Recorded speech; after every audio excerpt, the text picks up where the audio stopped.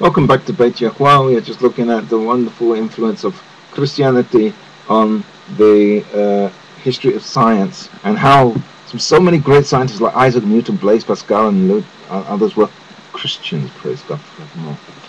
Now we're coming to Nicky Gumbel's conclusion in this chapter. We haven't read the whole chapter, we've jumped over the page. Science and scripture complement each other. God has revealed himself both in creation and supremely in Jesus Christ. As witnessed to in the scriptures, science is the study of God's general revelation in creation. Biblical theology is the study of God's special revelation in Jesus and the scriptures. The psalmist speaks of this general revelation in the natural world. The heavens declare the glory of God. The skies proclaim the work of his hands. Day after day they pour forth speech. Night after night they display knowledge. There is no speech or language where their voice is not heard. Their voice goes out into all the earth, their words to the ends of the world. The Apostle Paul makes a similar claim. For since the creation of the world, God's invisible qualities, his eternal power and divine nature have been clearly seen, being understood from what has been made, so that they are without excuse. Notice that. Clearly seen. This is me speaking now, not Nicky Gumbel. Clearly seen. Seen. What is the first principle of science?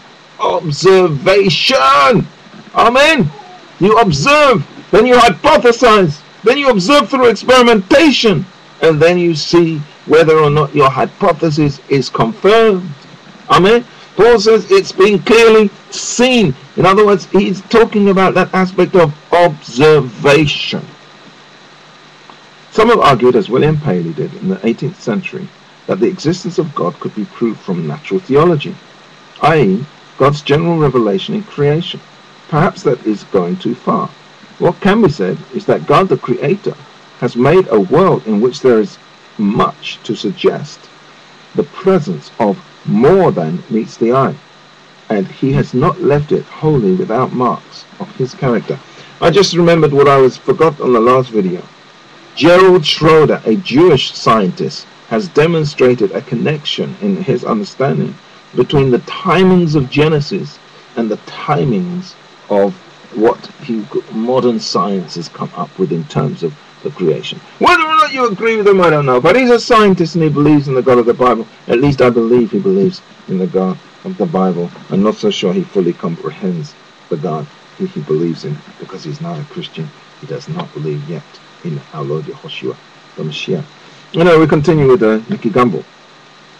There are two main arguments for this. First, there is the argument that since everything has a cause, there must be a first cause. The popular version of this is in the story of the Hyde Park orator who was attacking belief in God. He argued that the world just happened. As he spoke, a soft tomato was thrown at him. Who threw that? He demanded angrily. A cockney from the back of the crowd replied, no one threw it. It threw itself. This argument is not a proof, but it is a pointer. It is easier to believe that God created something out of nothing than to believe that nothing created something out of nothing.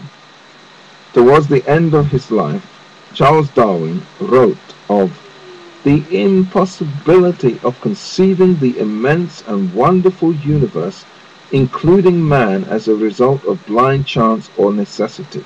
When thus reflecting, I feel compelled to look to a first cause having an intelligent mind in some degree analogous to that of man, and I deserve to be called a theist.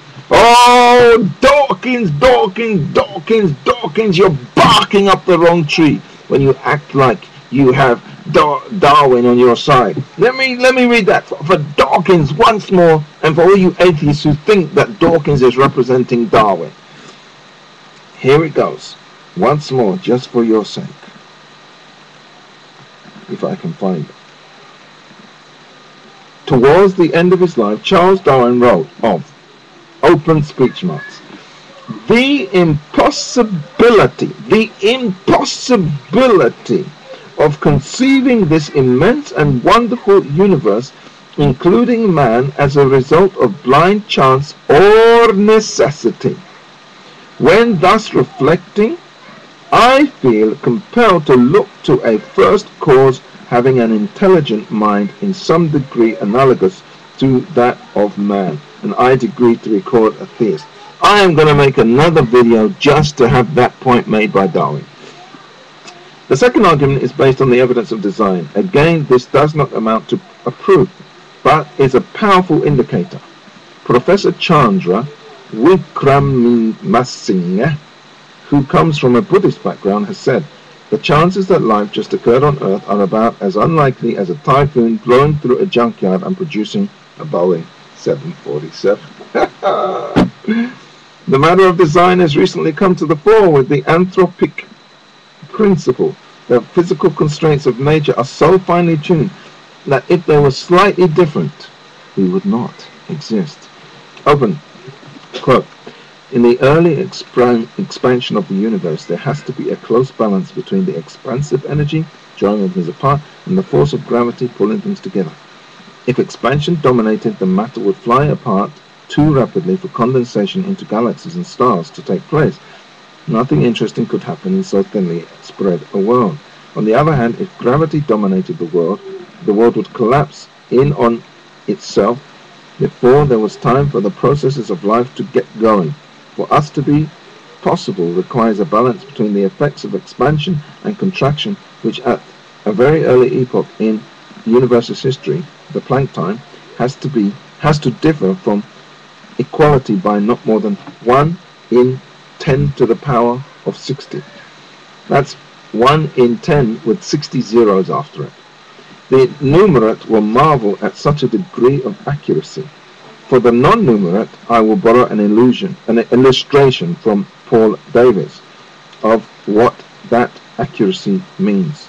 He points out that it is the same as aiming at a target an inch wide on the other side of the observable universe, 20,000 million light years away, and hitting the mark.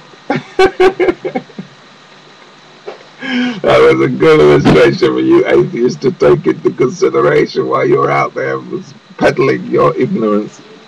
Okay, Stephen Hawking makes the point that if the destiny of the universe 1 second after the Big Bang had been greater by 1 part in 1,000 billion, the universe would have recollapsed after 10 years. On the other hand, if the destiny of the universe at that time had been less by the same amount, the universe would have been essentially empty space. It was about 10 years old. Since it was about 10 years old, how was it that the initial density of the universe was chosen so carefully? Maybe there is some reason why the universe should have precisely the critical density. Although he does not believe in a creator God, his own theory would seem to point in that direction. Nor is it just life that has to be explained. It is intelligent life, the human mind, the rational structure of the world, beauty, human love, friendship, and justice. These are all dimensions of reality which point beyond chemical and biological laws. Could all this simply be the result of blind chance and natural selection with no intelligent mind behind the process? The evidence of science may point to the existence of God. General revelation suggests the tremendous power, intelligence, and imagination of a personal creator.